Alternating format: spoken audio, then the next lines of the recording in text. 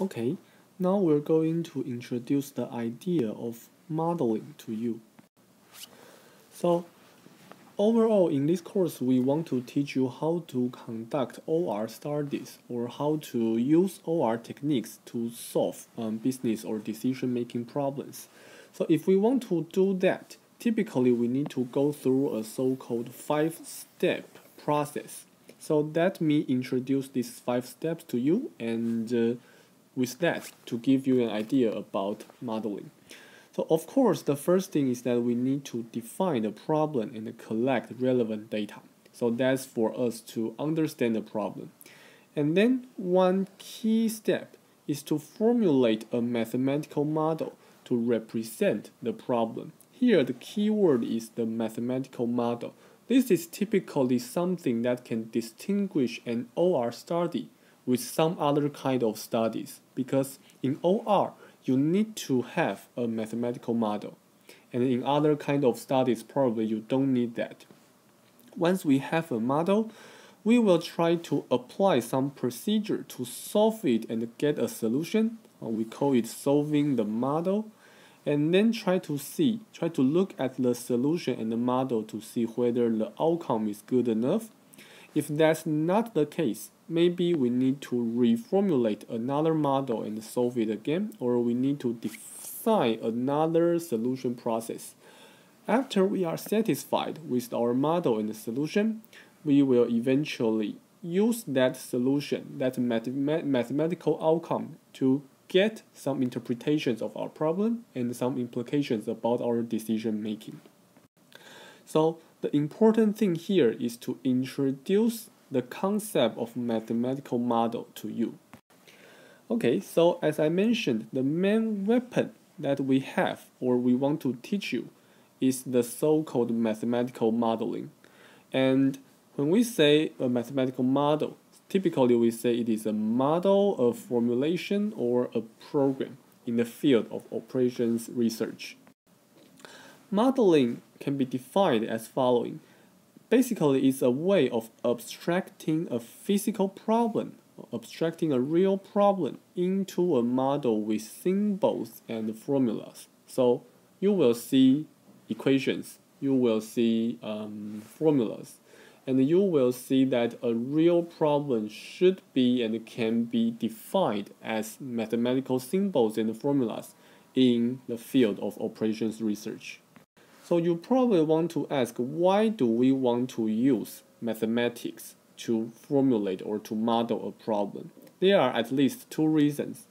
First, when we use only words to describe a problem, it may be imprecise. If I write an article or write a paragraph to show you one problem, different people may have different interpretations, and our definition of problems may be different. But if we are using a mathematical model, then everything will be precise. And at the same time, typically the description can be much shorter and the things will be more concise. Another thing is that once we have a model, then typically we design a method or an algorithm to solve that model. And if multiple problems can be formulated as one kind of model, then one method for that model can be applied to all the problems. This is very important, and this is why OR is especially popular in business. Because in the business world, no company would face the same problem, right? But they always face similar problems. For example, 2 different retail stores may need to make their orders about their products. They need to decide the inventory levels. They are facing different customers, they are facing different suppliers, and their products are different. So their problems must be different. But if we can formulate their problems and see that, oh, they have similarities, and if that single model can be solved by one algorithm, then that algorithm can be powerful and valuable, because once you know it, you can apply it to many different situations. Okay, so that's why we need mathematical modeling. Okay, so I'm going to give you one very simple example to show you what we mean by mathematical modeling. So consider the following example. Suppose I have 3 used textbooks and I want to sell them in a second-hand market. I need to bring them to the market, of course, but I am too weak and I can carry at most 5 kilograms. Okay? So my question now would be, which books should I bring? I want to know some properties about the books and then decide what should I do. So this is a decision problem. Okay? This is a decision problem, and I'm going to formulate it, solve it, and go through the 5 steps of the OR study. So step 1, I need to define the problem, like this, and collect relevant data. So I need to define the problem in a way that I need to decide what's my objective. Okay? So I want to earn as much money as possible without hurting myself. So the amount of books I carry, the total weight cannot be larger than 5 kilograms. And within that constraint, I want to maximize the amount of money I can earn. That's the problem I define. And then I collect relevant data. I have 3 textbooks: calculus, computer programming, and operations research. And I know if I bring them to the market, I can sell them at these prices, but they have different weights. So I need to decide which one or which 2 or which 3 books that I can carry. If I can carry all of them, of course I will do that, but unfortunately I cannot. So I need to decide which books to carry. Okay, that's the problem. Of course, the problem is very simple, but this is just one illustration. You may imagine that if you have 100 books, then the problem gets complicated and probably cannot be solved easily, right? So this is just one example. Then is our step 2. We want to formulate, that means describe the problem in the mathematical terms. So basically here are 4 things that you will see throughout this semester. To define a problem or to formulate a problem, tell us what are the parameters, decision variables, objective function, and constraints. Okay? Parameters are those values or those numbers that we cannot control, that are given to us.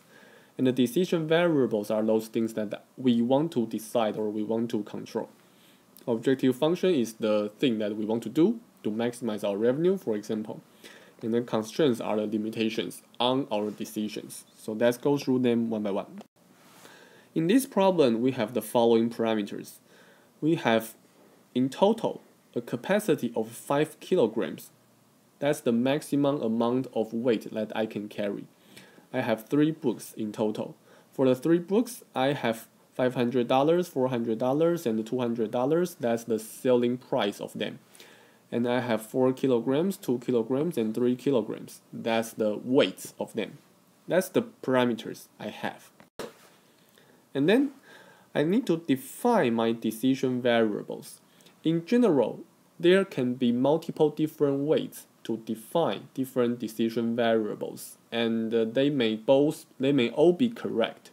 But sometimes someone is better than the other. We will go through the issue in this course.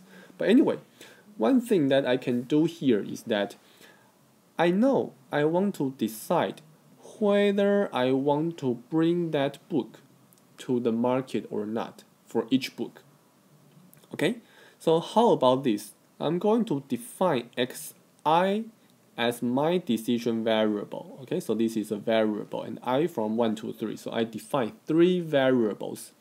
Xi is 1 if I choose to carry book I, and the xi is 0 if I choose don't do that. So that's my decision variable. For each book, I decide whether to bring it or not. If I do that, I set xi to be 1, otherwise xi should be 0. The reason that I need these variables is because I want to precisely describe my constraints and objective functions. So, what's my objective function? I want to maximize the sales revenue, and with my decision variables, that's simple. That's just this one, right? if I carry X1, if I carry book 1, then X1 would be 1, and I can earn $500. If I do not take book 2, then X2 would be 0, and I cannot collect these $400, and so on. So given the values of my decision variables, this expression is exactly my objective function. Exactly, I want to maximize this sum. Okay, so that's my sales revenue. And what kind of constraints do I have? Is that I am not strong enough, right? So we can see the left-hand side of this inequality is that the total amount of weights that I carry given my decision. If I carry book 1, then I need to put 4 kilograms of weight into my backpack. Book 2 is lighter, so it's just 2 kilograms. So the left-hand side is the sum of the total weights. And then the right-hand side is my capability.